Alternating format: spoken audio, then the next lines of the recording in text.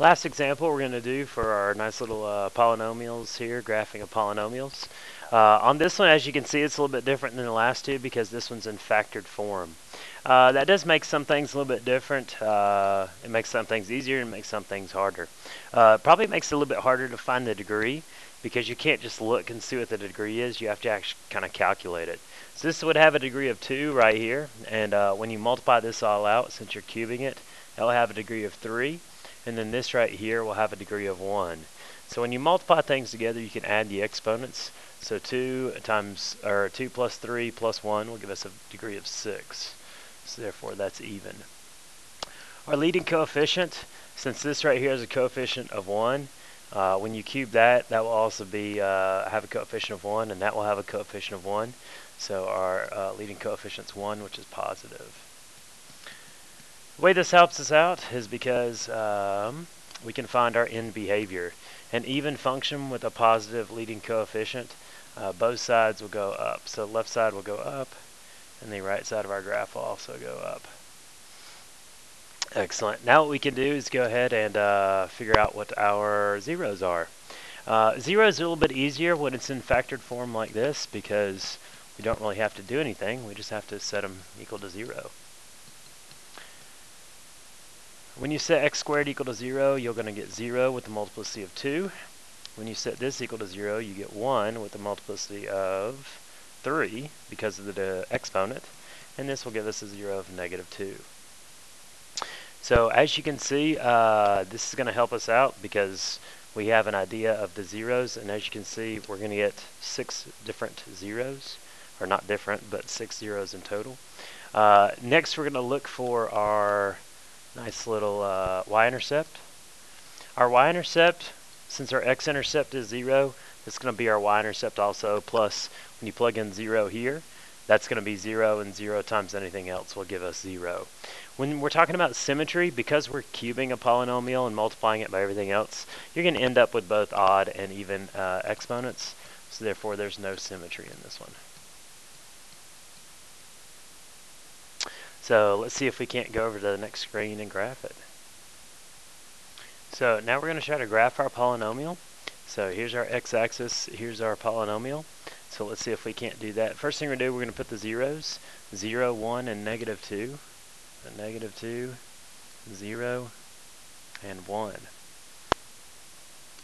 As you can see, we have values. 0 has a multiplicity of 2, 1 has a multiplicity of 3, and then negative 2 has a multiplicity of 1. Left and right hand behavior are both going to go up. Oops, wrong way. So this should cross right here. It'll bounce off of this one. And then here it's going to kind of wiggle as it goes through. And the reason we know it's going to wiggle as it goes through is because that's what a cubic function does when it crosses the x-axis. So here you have a linear function which will go straight through it. Here you have a quadratic that's going to bounce. And here you have a cubic function which will kind of wiggle. So I'm just going to plug in a couple values. I'm going to plug in negative 3. I'm going to plug in negative 1. And I'll probably plug in 2 to figure out where my function is. Usually when the degree is pretty high like this, you're going to see some pretty extreme values. And we'll just look and see. So negative 2. This will give us negative 2 squared. And then here we'll get negative 3 cubed. And then, oh, I may have plugged in a 0. That's my mistake. My bad. Can't use a 0 because I know what that function value is. Negative 3 instead. So we'll go negative 3 squared. This will be negative 4 cubed. And then here we'll have a negative 2. So working this out, again, you'll see the numbers are going to get really, really large really quickly. So this is going to give us 9. And then times, let's see, negative 64. And then times negative 2. So as you can see, the numbers are not going to be on this graph at all. They get up so high. But it will be a positive number. So my numbers are going to look something like this. So let's go ahead and plug in negative 1 now and just make sure that if it's on the graph, we'll show that it's on the graph. So this will be negative 1 squared. This will be negative 2 cubed. And then this will be a positive 1. So when you square that, you'll get 1. This will give us negative 8. and then times 1. So we'll be at -8. So 1, 2, 3, 4, 5, 6, 7, 8. So our graph will look a little something like this. It will cross the x-axis there. Whoops. Let me start over. I was in my line of sight.